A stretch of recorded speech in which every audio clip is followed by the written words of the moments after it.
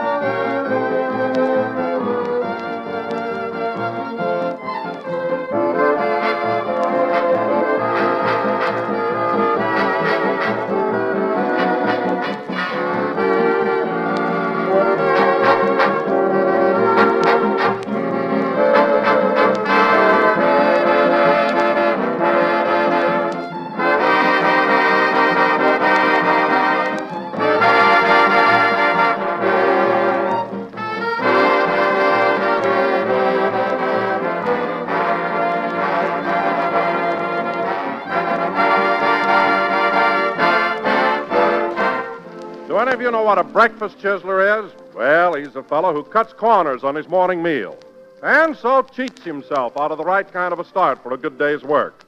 Now, whether it's because you're in a hurry or because you want to eat lightly, the right answer to a quick, light, but all-around nourishing breakfast dish is Grape Nuts Flakes. They're always ready for breakfast before you are.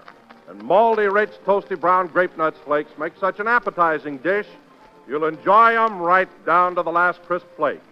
Then Grape Nuts Flakes have a stay-with-you quality, and they're a whole-grain cereal full of all-around whole-grain nourishment. So for a grand-to-eat breakfast treat, order delicious Grape Nuts Flakes at home or at your favorite restaurant.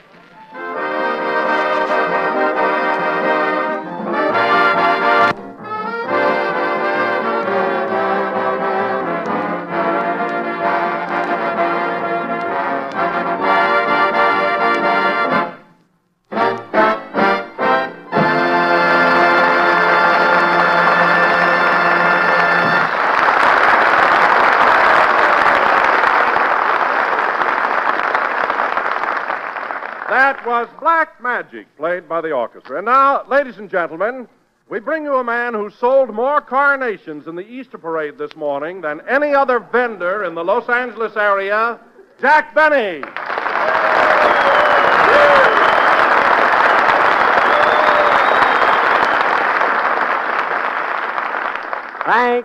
Thank you. Hello again. This is Jack Benny, the florist, talking. And, Don, you're a little wrong there. I wasn't selling carnations in the Easter parade. I was giving them away. Giving them away? Yes, every fellow that bought a gardenia for his girl got a free carnation for himself.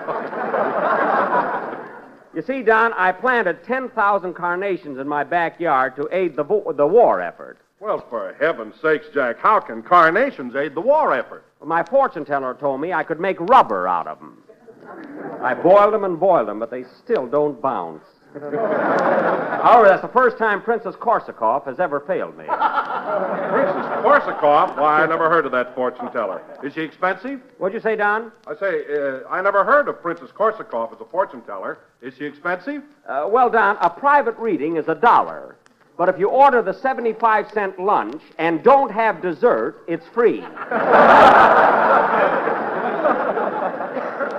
It's a choice of deep dish apple pie or your future. Oh, hello, Mary. Hello, Firestone. All right, so I thought I could make rubber. Anyway, Mary, as I was telling Don, that's the first time Princess Korsakov has failed me. Oh, that dame's full of baloney. She is, eh? Remember the time she said you were going to be the President of the United States? Never mind. You went out and had cards printed.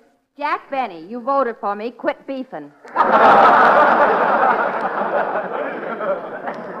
Don't laugh, Mary. I may still be president. Well, you ought to tell Roosevelt he might want to look around. Keep it up, Mary. Keep that up, and you won't be Secretary of Labor. Oh, you promised that to every girl in Hollywood. Well, you're off the list, young lady. And you can also tell that father of yours that the FBI can get along without him. That's a dirty trick. He sold bluing house to house to get a G-Man badge and everything. Too bad. Hello, Phil. Oh, how are you, Phil? Say, that's a beautiful carnation you have in your buttonhole. Where'd you get it? I bought a gardenia for Alice on the boulevard this morning, and the sweetest little old lady with a shawl over her head gave me this carnation for nothing.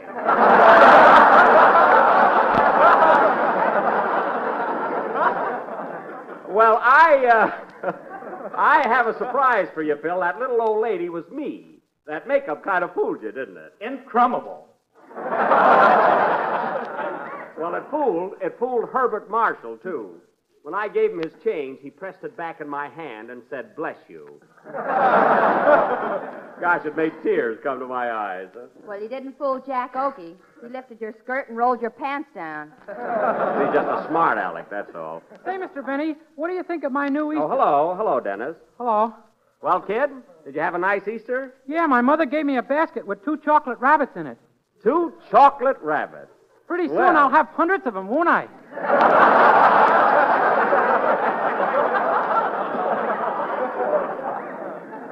No use waiting. I got to have a talk with that kid. Say, Dennis, that's a nice suit you're wearing. Is that your new Easter outfit? Yeah, do you like it? Oh, it's swell. But what's that big lump in the back? My tailor, he's still Still working on it. That's been on every program in the last 3 months. Well, Dennis, if you tell your tailor to get out, you can do your song now. Okay. Hold it a minute, kid. Say, Jackson, what's this I hear about Rochester's horse running in the Kentucky Derby next Saturday? Is that a fact? Yes, Phil, but I'd rather not talk about it. Sing, Dennis. Well, imagine Rochester having a horse in the Kentucky Derby. Well, it's really that old nag that used to pull my buggy around. I sold it to Rochester for $4. $4? Yes. You sold Rochester a horse for $4 that's good enough to run in the Kentucky Derby? I thought he was going to have a barbecue. I never dreamed he'd put a jockey on it.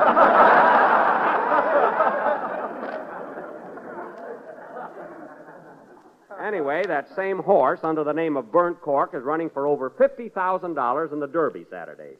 But I made a mistake. I don't mind. You don't mind? Then why did you try to drown yourself in your pool yesterday? I wasn't trying to drown myself. Do you always go in swimming with a manhole cover around your neck?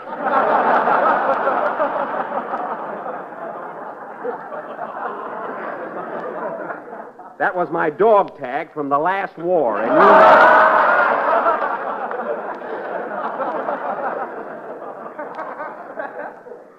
Oh, well, I sold a thoroughbred for $4.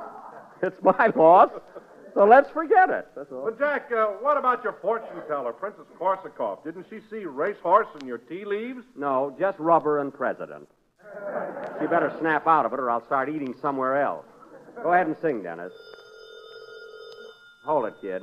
That's probably Rochester. He's been hinting around all week about going to the Kentucky Derby. Hello? Hello, Mr. Benny. This is Rochester. Rochester, if you're calling about getting time off to go to the Kentucky Derby, the answer is no. Oh, I forgot all about the Derby. That was just a silly whim of mine. Good. But I was wondering, boss, my sister Bedelia is getting married, and if it's all right with you, I'd like to attend the ceremony. Getting married, eh? Where does your sister live? Louisville.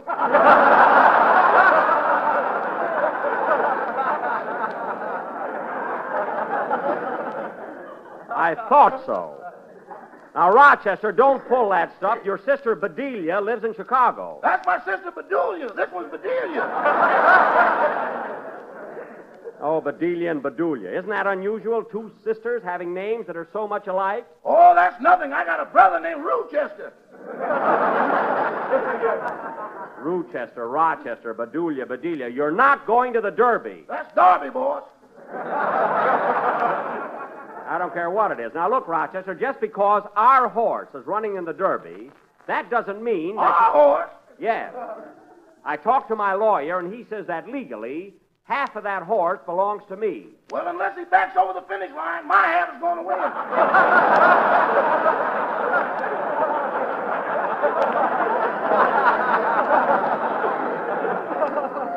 Rochester, regardless of the outcome, you're not going to Louisville. Goodbye. Goodbye.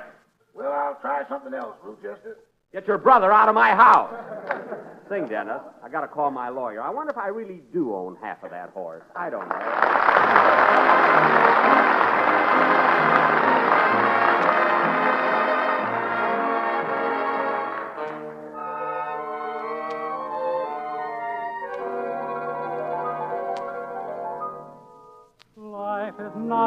highway strewn with flowers, still it holds a goodly share of bliss. When the sun gives way to April showers, here's the point that you should never miss.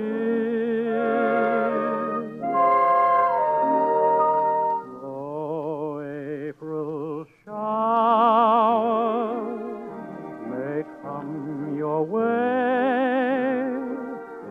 They bring the flowers that bloom in May. So if it's raining, have no regret, because it isn't raining rain, you know. It's raining violets. And where you see clouds upon the hill, you soon will see crowds of daffodils. So keep on looking for a bluebird and listening for his song. Whenever April showers come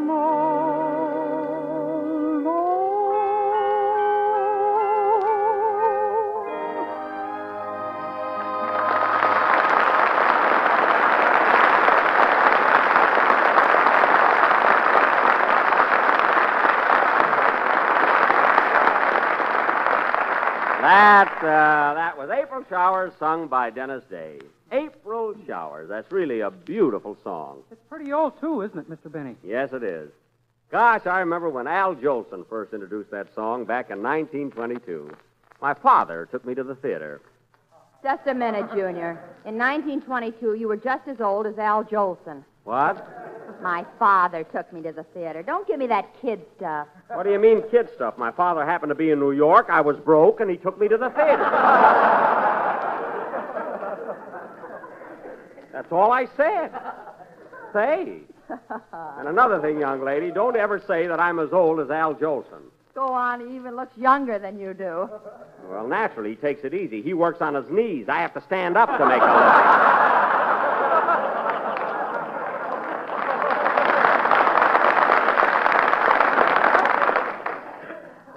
Forget Jolson. Anyway, let's forget about me for a while. Now, where were we? Oh, Jack, don't forget the play I wrote. Oh, yes. And now, ladies and gentlemen, I have a special treat for all of you. Mr. Don Wilson, that eminent American playwright, has written another of his famous one-act dramas entitled Love's Young Dream. Take it, Mr. Wilson. The time is spring. The scene is a honeymoon cottage covered with ivy. It's the new home of Mr. and Mrs. Oliver J. Snodgrass, who have just eloped and been married. As we pick them up, the happy couple are just arriving at their little love nest for the first time. Curtain. Music.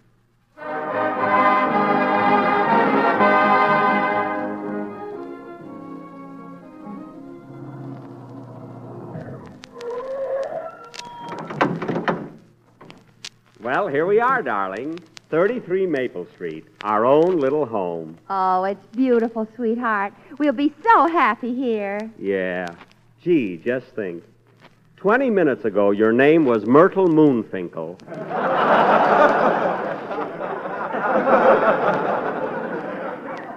And now... I'm a snot in the grass. That's Snodgrass. Gee, our own little home. Well, let's go inside, honey. You go first, Myrtle. You go first, Oliver. No, I don't want to. You go first. No, you go first. 3 hours later. No, honey, you go first. Oh, let's go in together. All right. Myrtle, stop! Gee, Myrtle, isn't it romantic eloping? Nobody knows we're married except us.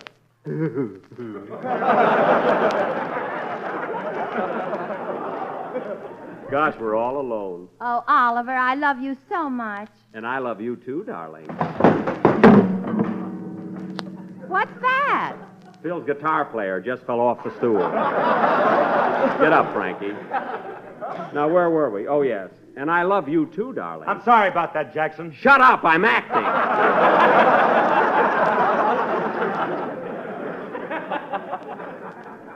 And I love you too, darling. Nice bit of acting.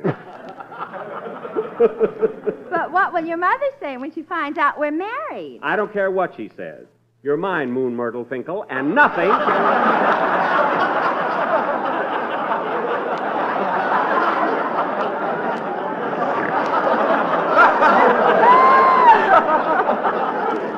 You're mine, Myrtle Moonfinkel. And nothing can part us. Come, darling, I'll show you all the rooms in the house. Oh, Oliver. Myrtle, stop acting like a darn fool. But, Oliver, I'm worried about your mother. Please call her and tell her we're married. All right, darling. If it'll make you any happier, I will. Long distance, please. I want Mrs. Rosie Snodgrass in San Luis Obispo. Hurry, darling. Oh, Myrtle, you've made me the happiest man in the world. And we'll never be separated, will we? Never. Hello? Hello, Ma. This is Oliver. I got a surprise for you, Ma. What's that? No, I can't have breakfast with you tomorrow morning. I'm in Los Angeles. Well, gee, I'd have to leave here right away. Look, Ma, I have a surprise for you. You're having what? Tell her about us, Oliver. I will. You're having what for breakfast? You are? Oh, boy, I'll be right home. Goodbye, Myrtle. I'll see you tomorrow morning. But, Oliver, we were just married. I can't help it. Mother's having grape nuts flakes for breakfast. Goodbye. Oliver!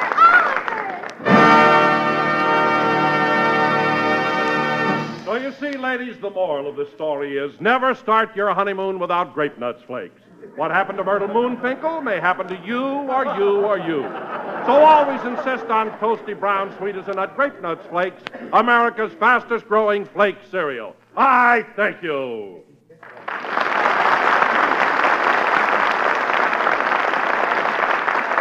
Don, that was one of the finest plays you've ever written, and I thought that my performance as the husband was... Now, who can that be? Hello? Hello, Mr. Benny. This is Rochester. Oh, you again. What do you want? I just got a telegram from my uncle in Rockdale. Uh-huh. He's very ill, and he wants me to come over there right away and give him a transfusion. Oh, your uncle's sick, eh? That's too bad. Yeah. By the way, where is Rockdale? About 8 miles out of Louisville.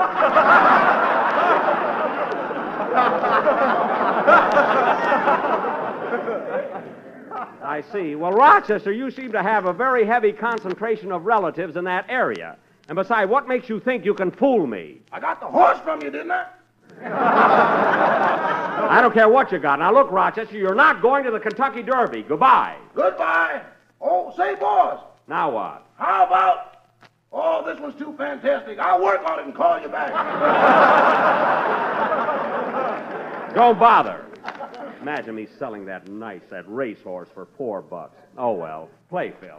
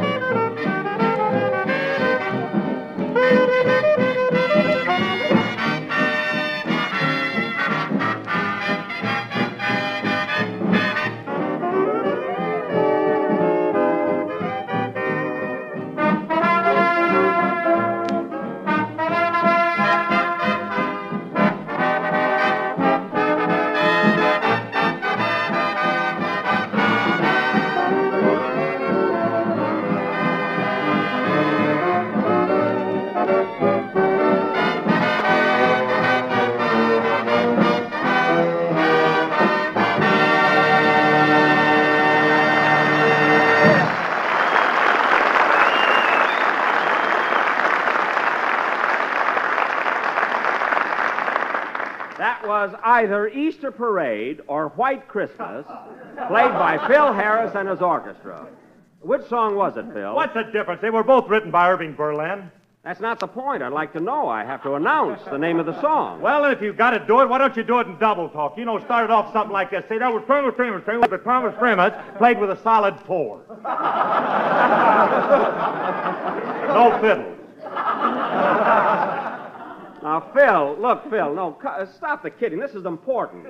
Was that number White Christmas or Easter Parade? Well, the majority rules. Why don't you take a vote?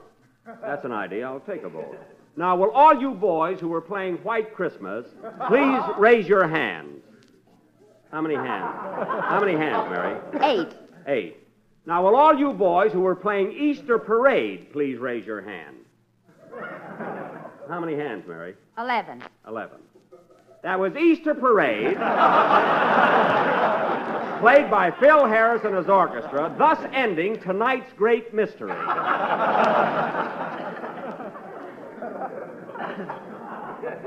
And now, ladies and gentlemen, I'm kidding, and imagine me selling that racehorse for $4. Oh, well, he can't win. That's one consolation. Now, ladies What and do you gentlemen... mean he can't win? I got a hunch that burnt cork is going to come through. What do you say? We all chip in $5 apiece and make a bet. Say, that's a good idea. Here's my 5, Phil. Here's my 5. Here's mine, Mr. Harris. And now, ladies and gentlemen... How about you, Reckless? Aren't you going to take a chance for $5? I'd love to, Mary, but I left my money in my other shoes. Anyway, I don't believe in gambling when there are minors present. But, Mr. Benny, I'm over 21. I mean coal miners. A lot of Phil's boys come from Scranton, Pennsylvania. Anyway, I'm not betting. Well, I'll tell you what, Jackson. I'm going to put $5 on that horse's nose just for you. Well, And if that horse comes in the minute I get paid off, I'm coming over to your house with the money right in my hand. well. If you reach for it, I'm going to break your arm. I knew there was a catch to that. How about you, Dennis? Would you like to bet $5 for your Uncle Jack? You're always my uncle when money comes up. Well, I just thought it'd be nice if... Oh, forget it, kid. Forget it. That looks all right on paper, but will it work? Look, fella, I'm not throwing away any $5, and that's final. But, Jack... Let him alone, Don. Let him alone. If Jackson wants to save his dough, that's all right with me. After all, he's leaving it all to my kid. No, you got that wrong, Phil. Your baby is a girl. My money goes to the first member of my cast who has a boy and names it after me. Does that go for me, too, Mr. Benny? Of course, Dennis. Gosh, I gotta find a girl, fall in love with her, marry her, have a baby, and it's gotta be a boy. I worry about things like that.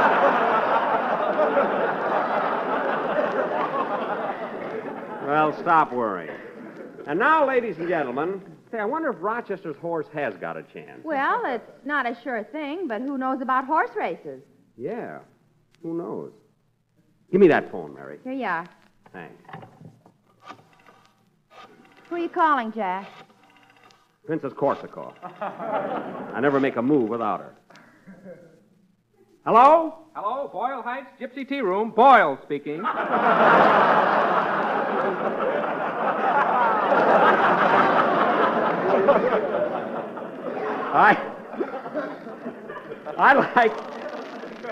I'd like to speak to Princess Korsakov, please. The princess? Yeah. She's out in the kitchen washing dishes. Tell her to wipe her hands and come to the phone. This is important. Okay, Firestone.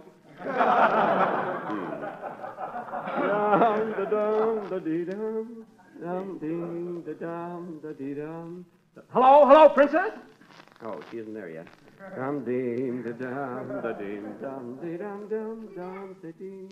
wouldn't mind making a bet. Hello, Princess Korsakov. Who's calling, please? Don't tell me I'll see it in the crystal. And never mind, Princess. This is Benny. Who? Benny, Jack Benny. Oh, the president. Thank you. Now, Princess, I'm calling you about the Kentucky Derby. I knew it wouldn't look good.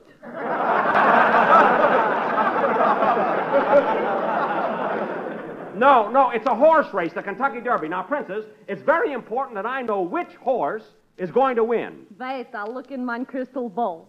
Okay, look. I see a big crowd of people. Yes? They're frantic. They're excited. They're cheering. Yes, yes? Alabama's kicking off. That's the Rose Bowl game. That was 3 years ago. Look again, Princess. I see people watching a horse race. That's it. That's the Derby. Now tell me, Princess, what's the name of the winning horse? It's Burnt Cook, and he's coming in backwards. Then my half is winning.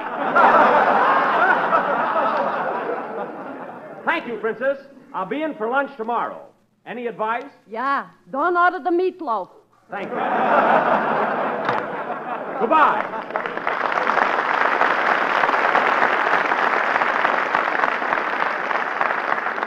Well, fellas, it's all set. Burnt Cork is going to win the Derby. Then give me $5, Jackson, and you're in with it. Nothing doing. I'm going to bet $50, and I'm sending Rochester to Louisville. You get better odds at the track. I'll call him right now. Yes, sir. But, Mr. Benny, I thought you didn't gamble. Shut up. Besides, I know who's going to win. Is that gambling? Anyway, Dennett. Hello? Benny's rubber plantation, keep 'em bouncing.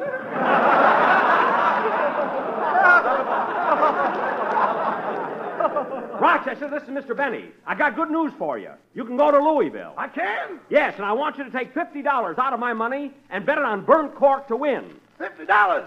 By the way, where are you keeping your money this week? As if you didn't know. No, I've looked all over. Now listen, Rochester. Listen carefully. You know the big candelabra we've got on the dining room table? Uh-huh. Well, melt the third candle from the left, and you'll find a key. Uh-huh. Then take the key, go into the kitchen, and unlock the cupboard. Uh-huh. There's a big jar there on the second shelf that says peanut butter. Dig down in the peanut butter, take out $50, rinse it off, and bet it on your horse. And remember, bet it to win, not to place, not to show. Bet $50 on Burnt Cork to win.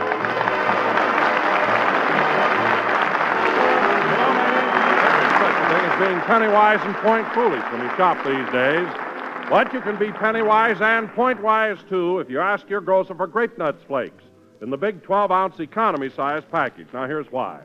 One, you don't part with a single precious ration stamp when you buy. Two, crisp, toasty brown grape nuts flakes are a real breakfast treat. Three, they're a whole grain cereal, one type of food in the Basic 7, recommended in Uncle Sam's nutrition program. So you get grand nourishment for your money. 4, if you always buy grape nuts flakes in the large economy size instead of the smaller size, you save up to 14 cents on every dollar spent. Not only that, but the large size package brings you up to 16 servings of grape nuts flakes for only about a penny a serving.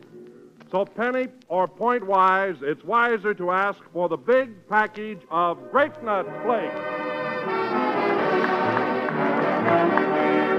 That was the last number of the 30th program of the new Grape Nuts Flake series, and we'll be with you again next Sunday night at the same time.